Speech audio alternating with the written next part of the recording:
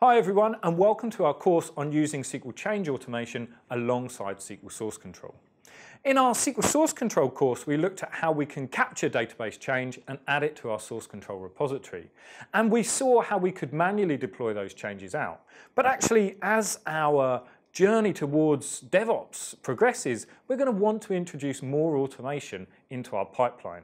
Now, if you have less complex changes that you want to make and you want to make great tracks very fast without too much effort, then we have a whole bunch of plugins that you can use to define a pipeline very quickly and very easily.